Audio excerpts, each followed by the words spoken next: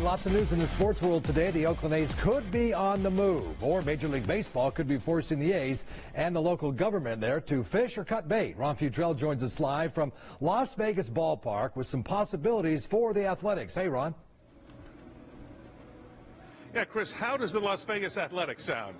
Okay, could be a long shot here, but Major League Baseball today gave permission to the Athletics to look for a new facility, a new city for them to play in. Now, for years, they've been going back and forth with the city of Oakland and trying to upgrade their facilities, something different than Oakland Alameda's Coliseum. These are the plans that they've worked out so far, but that's all they are, just plans, good-looking drawings. It would be $1 billion for the stadium, $12 billion overall for the entire project, but good-looking drawings is all they are at this point. No money to do this and no private funding. Sounds a little bit like the story of the Oakland Raiders that they went through a few years ago before they packed up and moved to Vegas. That's all you have to do is look at the dysfunction up there, and you'll understand it. And again, it comes down to,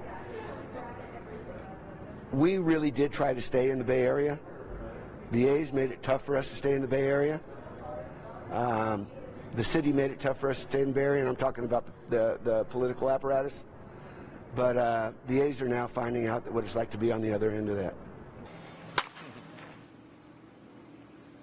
Well, the A's have played games in Las Vegas before. A couple of years ago at the Las Vegas Ballpark, they played an exhibition game here at that time. Then in 1996, this was sort of interesting, they played 6 regular season games at Cashman Field while they were waiting for Oakland's Alameda Coliseum to be renovated. Billy Beane, the owner of the Oakland A's, has been here a few times, and he just loves this ballpark, by the way.